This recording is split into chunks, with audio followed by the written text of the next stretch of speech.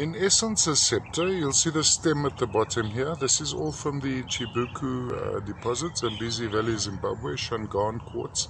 In this case, predominantly smoky. There may be tiny shots of amethyst. Often from this deposit we have the smoky amethyst. Lovely little vugs inside. It's a little bit underexposed. That's pretty accurate. Let's go around like this. Now this one has a slight nick on the termination there. You see that.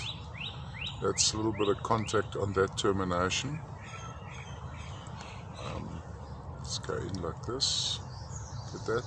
Now have a look at the reflection for the crystal faces. And when we go down, look at that interesting formation over here. It's a whole lot of little crystal faces running across up there. Just, there we go. Idea. Little bit of matrix still there, high iron content in the matrix from this deposit. Little bit of the Lemurian writings up this side, running across there. There's some more intense writings. And then when we go over like this, this would have been the stem of the scepter.